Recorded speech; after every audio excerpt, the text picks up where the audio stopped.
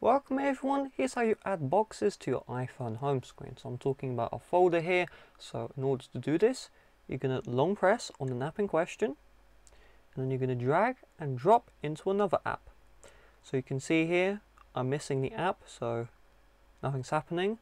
You want to make sure it goes right on top of the app, and you'll see this little animation. And once you see this box created, you can release your finger, tap on the empty space, and either tap the home button or slide up, and now your box is created. So if you want to change the name here, long press again, edit home screen. Now you can change the name like so, boom. And if you remove an app from the box and there are no apps left, seems in iOS 15 the folder still says, the box still says.